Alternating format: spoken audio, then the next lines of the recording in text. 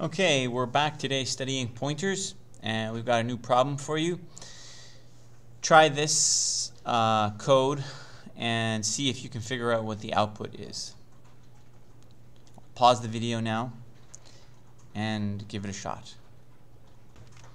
I should actually give you a hint for this problem. You're going to need to use an ASCII table. So if you look up if you go man ASCII, let's try this again.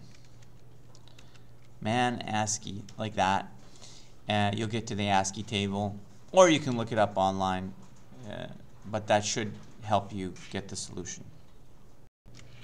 Okay, let's have a look at the solution here. We've got W and X, and those are char pointers. Actually, they're char pointer pointers. And then we have Y and Z, and those are char pointers. And then we have A and B, and those are just chars. Okay?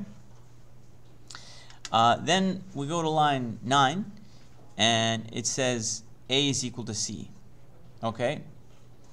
Then we go to line 10, W is equal to address of Z. There's my pointer. X is equal to the address of Y. There's my pointer. Z is equal to the address of A. There's my pointer. And Y is equal to the address of B. There's my pointer. Next, it says I dereference X twice. So dereference, I get to B, and it says that's equal to 1. Now that's not the integer one, by the way. Okay, these are characters. So that's the character one. Then line 15 says W equals X. So what that means is that W now points to where X points to. So let me erase this pointer, and I'll say that W now points to the same place that X points to. And then the last line says dereference Z once, so I'll get that's just a C. And then minus dereference W twice. So once, twice, and we'll get to 1. Notice now we're subtracting two characters from each other, and my hint was we have to go and look at the ASCII table, so I'm going to find the values for lowercase c and the number 1. So those are here. Let's go find, now listen, I want the decimal values here, right? So that's the second column here.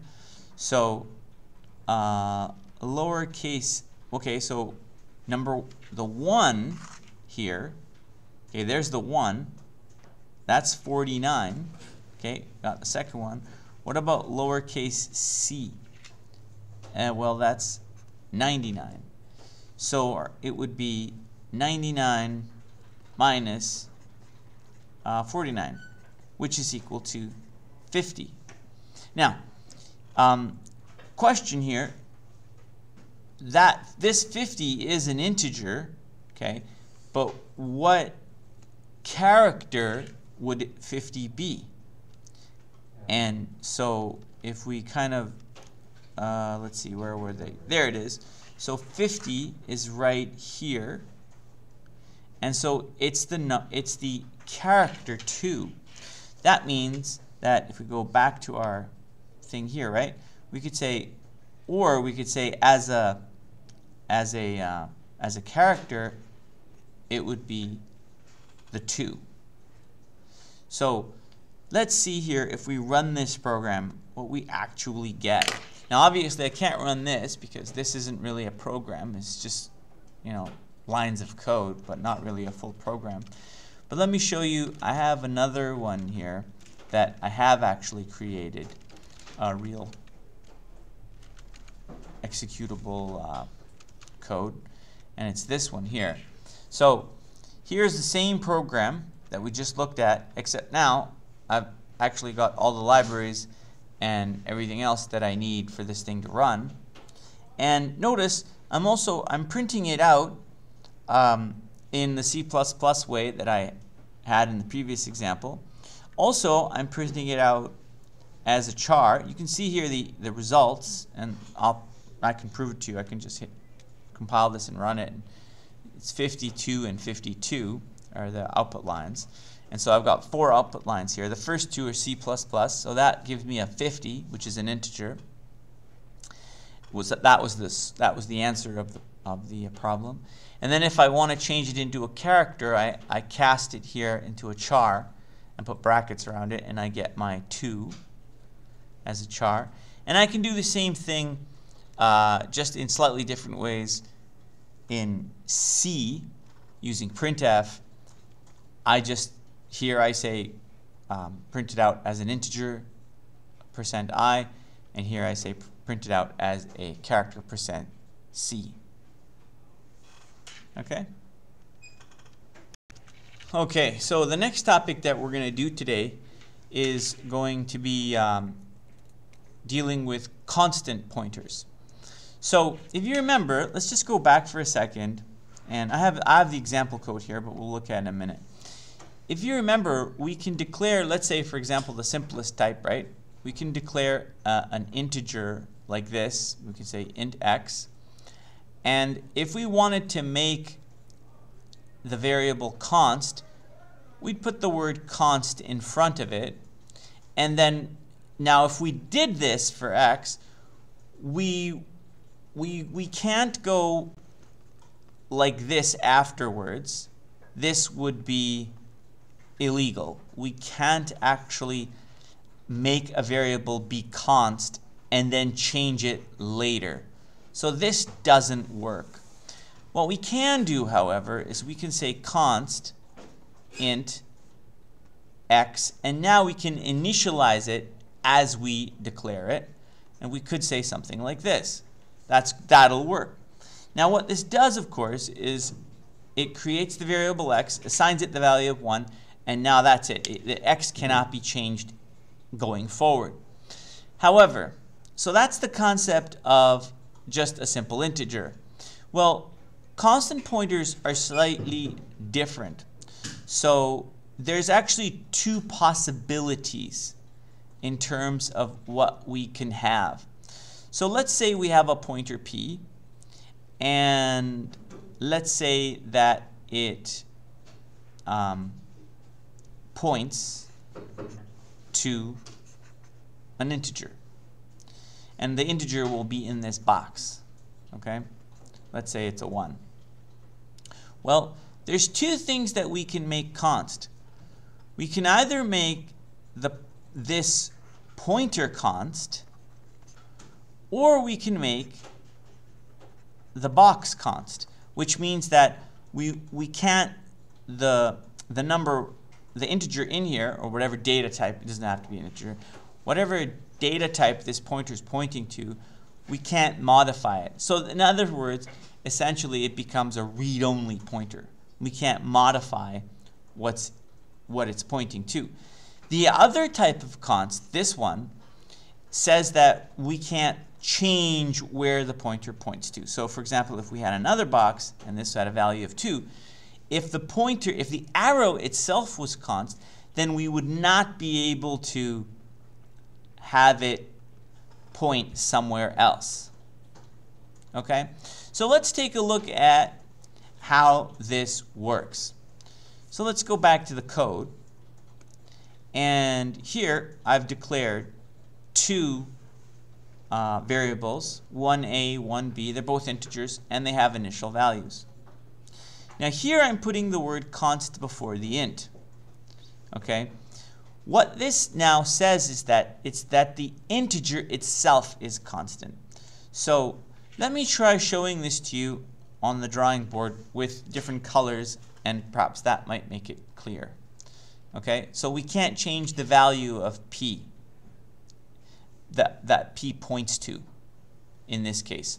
I like to think of it as if const comes before the int, that means the integer itself cannot be modified.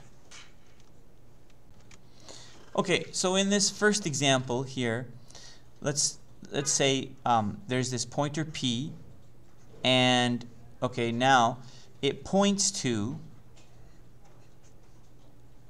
and now I'm going to change colors. I'm going to say this is red, and I'm making the box here red because the variable, I won't make that red. The variable here is A. So P is equal to the address of A. So P is pointing to what? To the variable A. But what is A? Well, A you can see here on line 7. It's a 5. But the box is whatever, orange or red. It means I can't change that. So in other words, if you look at line number 18 here, dereferencing P and changing what's in the box is illegal. Okay? And so this is const int, and then I'll say star P. Okay? Notice the const comes before the int, so the way I remember this, as I said, is that I can't change the integer. But I can change where it points to. So, for example, if I had the variable B, and then here it is, and then the value here I think was 6, right, on line 8. I can change with this line here, line 16. I can make P point to B, but I still can't change what's in the box by dereferencing P. Okay, so that's the first example of const. The second example of const is where you put the const after the star int. So in this case, we'll go int star, and then we'll say const. And now, in this case, I'm not using P anymore. I'm using Q. And here, okay, just like before when I showed you with the very, very first example, the simple one of the int, I can't stop here because I would never be able to set what Q is equal to now. So I have to initialize it here, and I've said it's the address of A. Okay, so again, if I move it up a little bit and we have this variable Q, and we have, let's say, A and B again, and we have the boxes. Okay, so in this case, I think A was 5 and B was 6 still. Now, initially, right, here, you see that it's pointing to, but I got to change the color, right, because so now Q is pointing to A, but now the arrow is frozen. In other words, I can't make it point anywhere else, but I can change what's in the box. So if you see here, I actually set A equal to 9, so that's not right here. This should be a 9. Okay, so now A is 9, but you notice here I can dereference Q and change this now to an 8, and that's okay. I can do that. But what I cannot do is I can't make Q point anywhere else. Okay? So when the const comes after, it means the arrow is frozen, and when the const comes before, it means the box itself is frozen. Okay? So I hope that kind of makes sense. And you can see here line 28 says I wouldn't be able to make Q point anywhere else. Now, having said all this, there is one other final option, okay? And that's here on the very last line, which says const, it says is possible here. You could put const before and after int star, in which case then in that situation, you would have essentially, in this case, I think it's like XP, and that would mean that the arrow would be frozen and the box would be frozen. Okay? And so this would be A, and so whatever A was, let's say it's a 9, I wouldn't be able to make XP point to anything else, and I would not be able to modify or dereference and modify what it points to by going star. I wouldn't be able to go star XP equals. This would be not allowed. And I also wouldn't be able to say XP is equal to the address of anything else. That's not allowed either in this case. So this is where you have const int star and then const, and then this variable would be XP, and obviously we're going to have to set it to initialize it something here, and that's what I have on line 35. Okay, not sure why you'd want to do this, but you can. Okay, so that's the whole code there, and I hope that covers constant pointers in a clear and concise fashion. Okay, so the next topic we're going to learn today is called pointer arithmetic, and they're to do with arrays. Now, let's take a look here at this program. Line 6 here creates an array of numbers, of integer, well, sorry, an array of integers, and there's 5 of them. So I can store 5 integers. Now what I want you to know or understand here is that when you create an array, the variable of that array, the variable itself, numbers here, is a pointer. Now I know it might not seem like it. You might say, wait a minute, we're not declaring numbers as a pointer. That's true, but the way that C++ works is that when you create an array, it is a pointer. So we can actually dereference numbers and assign it to an integer. So which one is that? Well, it's the first one. So it's the first element. Let me draw you a picture of what this looks like. Okay, well, I made one modification. I just felt like the variable numbers was too long, and I changed it to nums. I think that makes the code a little cleaner, easier to read. So if we go to my whiteboard here, and I have my array called nums, think of this now as a pointer, and it points to a 1, 2, 3, 4, 5, an array of 5 integers. Okay? Now, notice here, when I say dereference nums equals 1, what I've just done there is I've put a 1 there in the first box. And then when I print it out, when I say nums 0, well, you know, these are the indices, right, of nums, because nums is an array.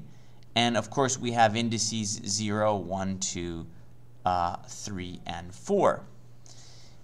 And so therefore, I should get an output of 1 here. Okay? That's actually, I had a 10 there before, so that should, fix that. And so now, in the line 9, I say nums 1 equals 99. So what that's going to do is it's going to put a 99 right there. Okay? Now, if I want to print that guy out, I can also reference him like this. That means that this box here, that second location in the array, can be referenced in 2 different ways. I can say nums 1, or I can say dereference, and now now this is super important. I need brackets. Without the brackets, it's not going to be correct. Nums plus 1. And both of these terms will refer to the 99. Okay? Now, here's the interesting thing, is on line 11, let's take a look at the whole thing. Let's take a look at the address of num0 and the address of num1.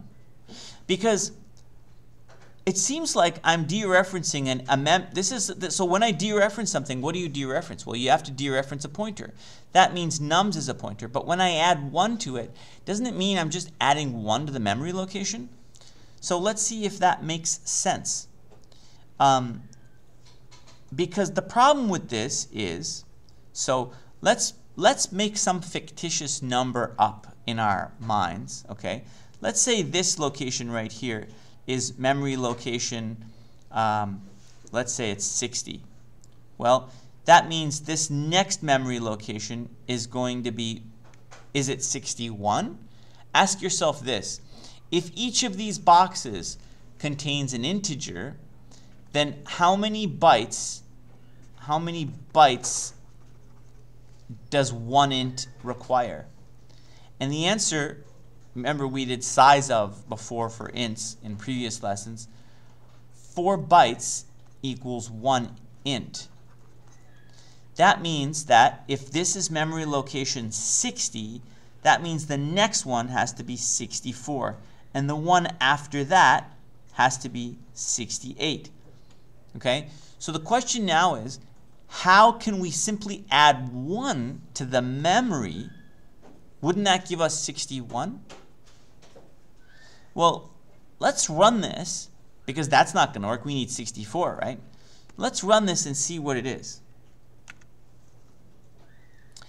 And so now here's there's the 2 boxes. Don't look at these outputs here. What we're really concerned about is these guys here. Now I think this is hexadecimal, but most importantly, you notice everything is the same except for in these 2 addresses that are being printed, and that's the address of the first one, that's the 1, and the 99 is E4, and the first one's E0. So notice that the offset of these 2 guys, this is at 0 and that's at 4. So it is correct in that, notice that these 2 memory locations, I just, put in 60 and 64 just so that it'd be something easy that we could look at. In the actual memory, that's the actual memory in the computer. But notice that they're off by 4. So why, and that's as it should be, because each of these locations requires 4 bytes to store the integer. But how is it then that my code is only adding a 1 and not a 4? And the answer to that is actually really interesting. It's that the plus operator is overloaded for pointers. So notice this plus operator here has a pointer on the left-hand side and an integer on the right. And it's smart enough to recognize and say, well, what type of pointer is nums? It knows it's an integer pointer. So instead of adding 1, it actually adds 1 times the size of the integer. So the size of the integer, now this is all transparent to you. That's why it's called pointer arithmetic. But it's actually adding 4, not 1. Because it knows the size of the integer is 4 bytes. And since we want to add 1, think of it as location, it'll actually add 4 bytes. So this happens all automatically. And that's an example of pointer arithmetic. So that's why we get the second location, the 99 there. Okay? And you could see that those addresses, this one and this one, are offset by 4 bytes. So let's move on now. And here we're creating an integer pointer p. And now we set that equal to nums. Now what that means is that in our drawing here, we have another variable, another pointer we just created, that points to the same place that nums points to. So now we have two pointers pointing to the same memory structure. We have nums and we have p. Then I say let's dereference p and make it equal to 10. What that'll do now is that p is actually pointing to the first element, so this first element now becomes a 10. Then we'll go p equals p plus 1, which will now have p point to not the beginning, but it'll point to the second element now. Okay? Then it's pointing now to the 99. And then we'll say, let's dereference p and make it equal to 20. So now what it does is it erases this and turns it into a 20. Okay? Then we say p is equal to the address of nums2. So this is like yet another way of changing where it points to. Okay, so this is nums, and nums2 is this one, but we're saying it's equal to the address of that location. So now p points to here, okay, the next one, and then we'll say dereference it line 20 and make it equal to 30. Okay, next line, p is nums plus 3. So here is nums, that's pointing to the beginning, plus 3, pointer arithmetic. Now p is going to point to here. And then you say dereference it and make that 40. And then the next line, we say p equals nums. So now p is now pointing back to the beginning there.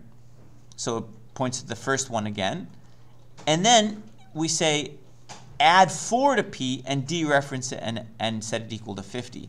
We add 4, 1, 2, 3, 4. Now, when we dereference p plus 4, we're now dealing with this box here. And so now we'll make that 50. So notice these are the values in the array after this is all done. And we now iterate in a for loop from 0 to 4. And we print out nums n. And just to show you that there's a different way of accessing all these elements, we can also print them out using this method here. And so when I do that, when I run this code, you can clearly see that all of those elements are printed out and the values are the same whether we use this notation or whether we use this notation. Okay? They're identical. However, I just really want to make a point here that if you take away the brackets, it doesn't work. It's not the same thing. So watch this. If I come over here and let's say, well, even if I just delete these two guys out, okay, so now line 29 is going to run. Notice now if I take the brackets away, look what the output is. See if you can figure out what the output would be. Notice the difference here is that I'm going to dereference nums before I add n to nums. And so it's going to be the first element plus n every time. And so that's what it is, right? When n goes from 0 to 4. And so as you can see here, 10 plus 0, 10 plus 1, 10 plus 2, 10 plus 3, 10 plus 4. Okay, so that's not the same. So I just want you to recognize that in order for this to work, you absolutely require the brackets. So essentially, we had like examples of pointer arithmetic here, here, here, you know, and here. All these are where you're adding something to a pointer and then dereferencing it. Are examples of pointer arithmetic. So I hope this example was clear and that you now understand how an array is a pointer and how you can access those elements in one of two different ways. There's one last example that I wanted to show you guys in this lesson, and that is C strings. So you can make C strings in two different ways. You can make them like this on line 9, where you create a character array and you specify the size, and you set it equal to some string. So that's valid. But the other way is you can make a constant character pointer like this. And now, if you remember how const works, now we can't change the character. So we can't change anything inside there. So with this one, with A, we can change the letters in bonjour, but with B, we can't. So so line 12 is allowed, but line 13 is not. So actually there is one other way in which we can create a C string, and that's on line 12 here, where we don't specify the size. So in this situation, let's find out here. I'm printing out the three character strings, the C strings, and I'm printing out the length of them, and I'm printing out the size of them. Let's see what values we get. So notice that they're all 5 characters long. Okay, so hello is a 5-letter word, but the size of them are all different.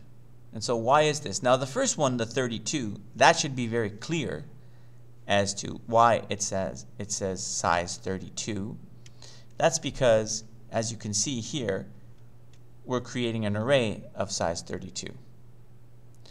So let's skip to the last one here. Why does this one have a size of 6? Notice when I ran it, it said 6 here. You can see the 6, it's odd. Why is that 6 and not? So the reason for this is because don't forget that even though the length of this character array is 5, because there's 5 letters, remember what the last character is, okay? That last character is the null character, \0. So in fact, that's why we're getting 6 here for size of, for C. Now, this A is big enough that A is 32, so you're not going to see that. It's going to say size of is 32. But for this one, for C, it creates it with just the correct amount of memory required, which is 6 bytes. So 5 for the word hello, and 1 more for the null character on the end, which terminates the C string, which is \0.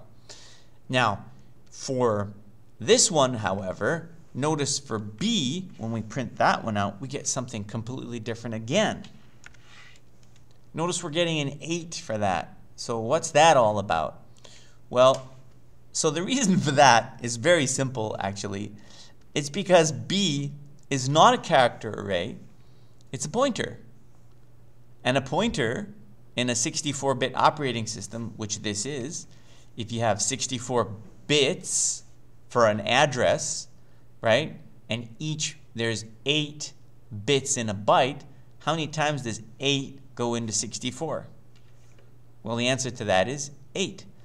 So that means it's actually not showing us the size of hello, it's actually showing us the size of what points to hello, which is the pointer. And since it's in a 64-bit operating system, all pointers are going to be 8 bytes long. And so that's why we get the 8 here. And We get the 32 for the first one, and we get 6. I guess the one that's kind of tricky, right, is this one, I think, because that extra 1 is for the null character on the end. And so, you know, you can make him any way you want, but just note that when you do create a constant character pointer, you can't change it afterwards. It's set. All right. Well, I hope you enjoyed this lesson on pointers, and next time we'll do more things with pointers. See you next time.